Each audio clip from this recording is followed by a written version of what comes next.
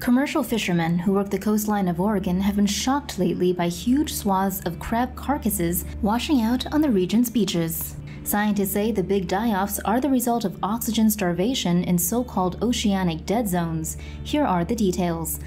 The Washington Post reports that scientists are raising the alarm about huge dead zones that are forming in waters near the Oregon coastline. These dead zones are areas where oxygen in the seawater has become very depleted, causing all marine life to either move out quickly or die. The fact that crabs and similar sea animals, unlike fish, are too slow to escape when such a phenomenon occurs means that huge numbers of crabs can die when these dead zones form, and local fishermen have been reporting finding huge swaths of dead crabs that have washed up on Oregon beaches. Scientists say dead zones occur as winds pick up in the spring and summer, driving cold water from the bottom of the ocean toward the surface. That contributes to blooms of phytoplankton, which later die and sink to the ocean floor. Bacteria then consume too much oxygen while decomposing the plankton. Marine creatures like crabs that can't escape the low oxygen zone are left to die. Scientists say they've been recording data that point to a very bad season of dead zones around Oregon later this year. And all this points to crab fishermen pulling out a lot of dead and inedible crabs from the bottom of the ocean in the coming years. The Oregon State Legislature passed a bill this session allocating $1.9 million for research and monitoring of hypoxia zones in the ocean off the Oregon coastline. What's your favorite part of summer? Hanging out at the beach with all your friends? Playing frisbee with all your friends? How about the killer heat waves that have come to destroy us all? If you went for option number 2, the US right now has almost certainly been the place to be for the past few days. Here's what you need to know. A severe heat wave affecting 40 million Americans has seen temperatures over 100 degrees Fahrenheit beat records in Wyoming, Utah, Arizona, and Southern California, according to NBC News. It has two main causes, according to the Associated Press. First, a heat dome, or area of high pressure.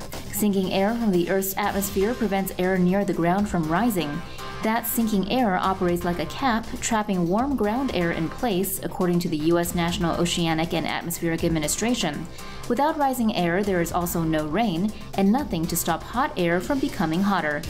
That high pressure works in combination with a 2-decade dry spell that has sucked moisture out of soil in much of the western United States.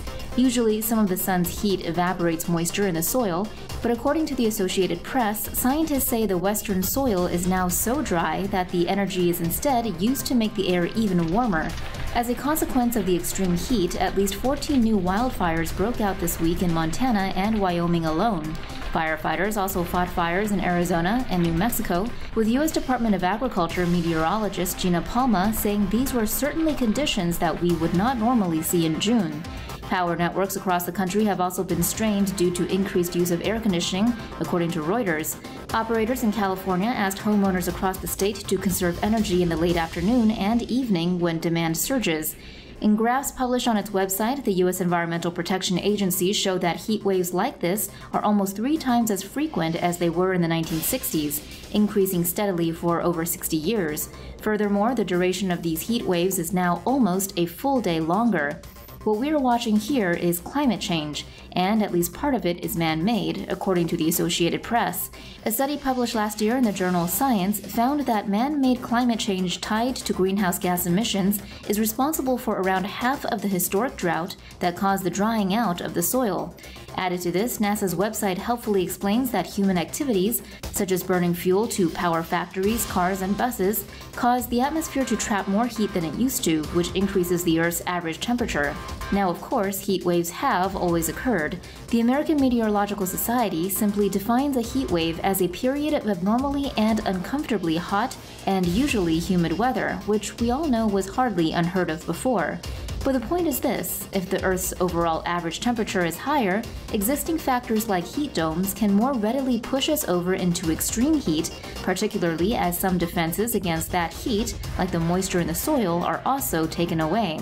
Hence, America keeps doing that whole thing where it sets on fire a lot, which it didn't really seem to do as often before. The consequences of all this are not just great action shots of massive fires on TV either. Reuters interviewed one Phoenix resident who described the situation in the U.S. right now as feeling somewhat apocalyptic, and they had a point. According to the WHO, more than 166,000 people in the world died due to extreme temperatures between 1998 and 2017. What's more, between 2030 and 2050, climate change is expected to cause approximately 250,000 additional deaths per year from malnutrition, malaria, diarrhea, and heat stress. The only response to this that is anything less than a collective death wish is a rapid reduction in fossil fuel use. Production of coal, oil, and gas must fall by 6% year-on-year until 2030 to keep global heating under the 1.5 degrees Celsius target agreed in the Paris Accord, according to one UN report. The recent heat wave in the states of Oregon and Washington caused a lot of damage to roadways. In one post on Twitter, a user based in Portland shared photos of a nearby road and said their house began to shake as the road's concrete started to split. The user wrote, "The house started to shake and we thought it was an earthquake. But no, the road was so hot it literally buckled. Here's how it happened." Newsweek reports that roads are buckling and breaking apart from the unprecedented hot weather that's been hitting the Pacific Northwest region of the U.S. In the usually cool Portland, temperatures soared to 47 degrees Celsius on Monday, June 28th. Scientists say the problem is that Oregon's roadways were not designed to survive such heat. These roadways are made of concrete slabs that contract in cold weather and expand in hot weather. The slabs were shaped with gaps between them, and these gaps are there to create room for the concrete when it expands. However, these gaps are only big enough to make room for the kind of expansion that happens during normal temperature highs, and the recent heat wave created temperatures so high that the concrete slabs expanded so much that they pushed against each other, causing the slabs to break and buckle. Roads that were made of asphalt, on the other hand, often became so hot that they became soft like toffee, and thus became deformed by large numbers of heavy vehicles driving over them. Meanwhile, workers ventured out last week in the blistering heat to put cracked concrete and asphalt roadways back together.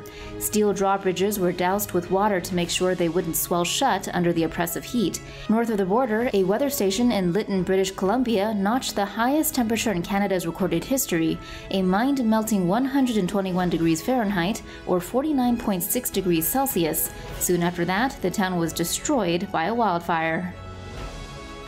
The polar vortex that caused record-low temperatures and knocked out power and water across Texas has also paralyzed thousands of freezing sea turtles on the state's coast. National Geographic reports that it's the largest cold stunning event ever documented in the U.S. since the National Oceanic and Atmospheric Administration started keeping records in 1980. As of Friday, February 19th, nearly 7,000 cold-stunned sea turtles had been rescued along the Texas coastline. That number rose to more than 9,400 by Sunday, according to the Division of Sea Turtle Science and Recovery at Padre Island National Seashore's Facebook page. Most of the affected turtles come from three species: the green turtle, the loggerhead, and Kemp's Ridley sea turtle. Sea turtles become cold-stunned when the water temperature drops below 50 degrees Fahrenheit or 10 degrees Celsius. When this happens, the turtle's heart rate slow, and the cold-blooded animals become effectively paralyzed, though they remain conscious. In this state, the turtles are more vulnerable to predators, boat strikes, and drowning. Thousands of the rescued turtles are being stored at the South Padre Island Convention Center while they recover. They will be released once ocean temperatures rise above 55 degrees Fahrenheit. The San Antonio Express News reports that as of Monday, more cold-stunned sea turtles were still being found. For more news animations and explainers, hit the subscribe and bell button to join the TomoNews family. Thanks for watching.